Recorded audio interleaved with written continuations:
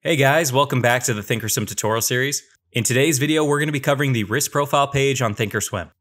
Now, if you're new to the channel, here we cover everything finance and investment related, whether it be platform tutorial videos, investment news, as well as diving into my personal portfolio each week. And we'll be going over my weekly returns from dividends, appreciation, and short option selling. So if any of that interests you, please go ahead and hit the subscribe button down below. Now, for those of you that have never used the risk profile page before, it really makes it easy to analyze your current positions or hypothetical trades you're considering. Now, to access the risk profile page, all we need to do is click on the Analyze tab at the top. From there, we're going to click on the Risk Profile subtab.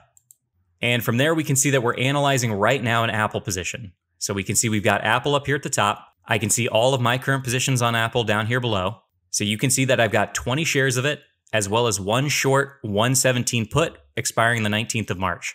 Now, jumping right into it, let's explain what these two lines are up here at the top. Now, the blue line is the date of expiration line, while as the purple line defaults to today. Now, all these lines are showing us is a visual representation of how much we're going to make or lose with the stock price moving one way or the other. So, for example, right now I'm just analyzing my short 117 put. Now, we know that to make max profit on this trade, we need Apple to close above $117 a share on the date of expiration, which is where this blue line plateaus up here at the top. We can see that if we put our mouse up there and then we train our eyes to look in the lower left-hand corner, we can see that it says on March the 20th, if Apple is at 117.21, we will be at our max profit of $111. Now, the purple right above it is telling us that on March the 7th of 2021, if Apple were at 117.19, we'd actually be down $237.09 on this trade. Now, moving our mouse left to right actually adjusts those numbers for us, so we don't have to do the math. So moving our mouse to the right, we can see that my mouse is currently at 123.12. And on the date of expiration, we're still at max profit, $111. But today, if that were to happen, if Apple were to go up to 123.12, we'd only be down $27 on this trade. Now, if we move our mouse to the left, we can see it going against us because this trade is a short put. We want the stock price to either stay the same or go up. We know that the stock price going down actually hurts us. So again, on the date of expiration, if the stock were to go down to 112.36, we would be down $352. But if that happened today, March the 7th, we'd actually be down $519. So again, just a little recap, the blue line is the date of expiration line, whereas the purple line, which is again default to today, is still pricing in time and volatility to those contracts. So by moving our mouse left to right, all we're doing is manipulating the stock price of Apple to come out to a value. How much will we be up? How much will we be down if Apple is at a specific price on a specific day? Now, you can also change some other inputs on this page, because right now, all we're doing is changing the Apple stock price by moving it left to right. Let's say we wanted to change the date. We said, what happens if Apple is at its current price, but a week from now, March the 14th? So let's go ahead and adjust the calendar down here in the bottom right-hand corner, where it says March the 7th. We're going to click on that calendar and make it March the 14th.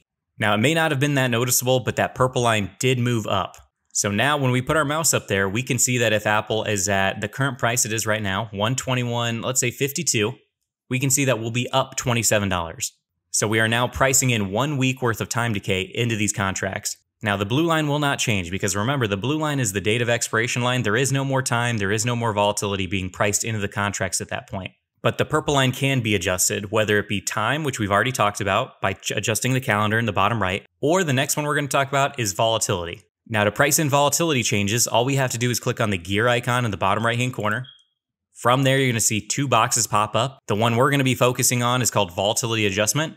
And in our case, we're just going to price in an aggressive vol crush. We're going to price in a 20% volatility decrease, so -20, and we'll go ahead and hit Enter on our keyboard. Now, again, the blue line did not change at all, but that purple line did move closer to the blue line. So now, if Apple were at 121.49, it was a week from now, March the 14th, and volatility decreased by 20%, we can see that we'd already be up $100.46 on this trade. Now, if we were to hold it all the way through expiration, again, max profit 111 because we are above that short strike. Now, we went over that very quickly, so let's do another couple quick examples. First off, let's go ahead and change this back to 0%, and we'll change the calendar back to today, get everything reset, and let's go ahead and put on a couple hypothetical trades. So we're going to go over to the Trade tab. We're going to pull up Microsoft because I don't have any positions on Microsoft right now. Let's go ahead and pretend we wanted to put on a long call spread. So we're going to buy the 235 and we're going to sell the 240. And we can see the order ticket down here. That's a long vertical call spread. And we're going to go ahead and right click on that order ticket anywhere on the green and then say Analyze Trade. Now from there, we can see the risk profile on this spread. If we were to put our mouse up here at the top, let's say Microsoft is at $238.99 today versus the date of expiration. If Microsoft were to go up to $238.99 today after putting on this spread, we would be up $108.51 on this trade. But if we held all the way till expiration, March the 20th, we would be up $226.08 on this trade. Now, let's say we were really fortunate and Microsoft were to go up to $244.26. If we held it all the way to expiration, we would be at our max profit, $327, versus today, if it were to go up to $244, we'd be up $186.77. So just looking at that, we can tell by holding this long call spread, time is a really big component. Even if we think Microsoft is going up, if we put on this spread, we need to know that we've got to hold it for a fair amount of time to actually make that max profit. But let's go ahead and see how long we'd have to hold it to get a lot closer. Let's say Microsoft could stay roughly 238, but we wanted to see how long we'd have to hold it to get roughly $200 in profit. So we're going to go ahead and manipulate the calendar down here. Just click on the plus sign until we see that purple line cross up above 200. And we can see that we really have to hold it all the way till expiration if we only think it's going up to 238 to get that near $200 profit. Now, just for practice sake, let's go ahead and manipulate the date, and let's say it's a week from now. Again, March the 14th. Now we can put our mouse up there again and see how time decay will affect this spread. So let's say again it's at $238.94 on March the 14th. We can see that we'd be up $115 on this trade, and by expiration we'd be up $221. And then finally, let's go ahead and play with volatility one more time. We're going to say, actually, there is a 10% increase in volatility. Go ahead and type in 10 and hit enter. And we could see how that purple line adjusts. And in this case, if it's at 238, we gave up a little bit of our value from that vol increasing. Now the spread is only going to gain us $98 if it were to go up to 238. So again, that's how you can manipulate time, that's how you can manipulate volatility and the underlying stock price to come out with a expected profit or loss by a given time. Just a really cool way you can see your theoretical profit, theoretical loss before you actually put on the trade. Now, some other background info. If you see this gray shaded area in the background, all this is the standard deviation. So with a high degree of probability, let's say one standard deviation, 68.27%, there's a high degree of likelihood that the stock will stay between 219 roughly and 245 by the date of expiration. Now, if you wanted to widen that out, make it a 2 standard deviation, we could come up here, adjust it to 2 standard deviation, and we can see that widens out to 207 and 259. So there's a 95% probability it'll stay within that range by expiration. Now, the dash lines in the background, these yellow dash lines, all those are your price slices, which can be accessed in the lower left-hand corner by clicking on price slices. From there, we can see that the original price slice, the one in the middle, is really just the current stock price for Microsoft in this case. And the price slice above it is a 5% up move, and the price slice below it is a 3% down move. And by looking on the right-hand side, we can see what that would result in profit or loss-wise. So if the stock were to move up 5% after we put on this trade, we would be up $184, whereas if it moves down 3%, we'd be down $102 on the trade. Now, this is also where you can really micromanage your Greeks. Like right now, we've got a delta of 16.16 on this trade, so it's a bullish trade, which makes sense. It's a long call spread, and we're losing about $8.10 a day due to time decay. But let's say you wanted that delta to be more neutral, and you wanted your theta number to actually be positive. You'd be making money. Now, in order to do that, neutralize your delta and increase your theta, we're going to be selling some call spreads just as an example. So let's go back to the trade tab. We're going to go ahead and sell some call spreads against this. We're going to do the 235 by 245. Now, I can't imagine any situation where this would necessarily make sense to do this, but we're just doing it for practice's sake. We're going to go ahead and right click on this and say analyze trade. And we can see that our delta has been neutralized, at least somewhat.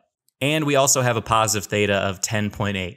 But we can see that this kind of reverses our entire outlook on Microsoft. So again, this wouldn't really make sense. But I just wanted to show you how you can manipulate your Greeks up here before actually putting on a trade. Assuming you were trying to hit certain delta metrics, this is how you could do it. Now let's do one more just for practice's sake. We'll pull up the trade tab. We'll go over to Netflix in this example, NFLX, hit enter. Let's say we wanted to put on an iron condor. So let's go ahead and sell the 520 by 525 and the 510 by 505, creating an iron condor. We'll go ahead and right click on this, say analyze trade. And there we go. We can see the risk profile page for an iron condor on Netflix. We can see exactly where we're making our max profit, which makes sense. That's between our two short strikes. So in this case, that'll be between 510 and 520. As long as Netflix is between those two values, we get to make our max profit of $465. And if we were wrong and Netflix were to skyrocket, let's say it were to go up to $532, we can see that our max profit in this trade is only going to be $35. And same thing to the downside. If Netflix were to go down to $499, again, we can see our max loss is $35. Now we can also see our expected profit or loss on, we left the date in there, March 14th. So if Netflix were to go to 506.82 by March the 14th, we'd actually still be up $56.42 on this trade. Now I understand this page can be very confusing when you're first getting started. So if you miss anything, please rewatch the video. Otherwise, if there's anything you'd like me to focus on, maybe go more in depth on, please let me know down in the comments and I'd be happy to cover it. Now, if you did find any of this information today useful, please go ahead and hit that like button down below. It really helps out the channel. Also, if you'd like to stay up to date with my channel, be notified anytime a new video comes out, go ahead and hit the subscribe button down below. But otherwise, I'll go ahead and end it here and I'll catch you guys on the next video.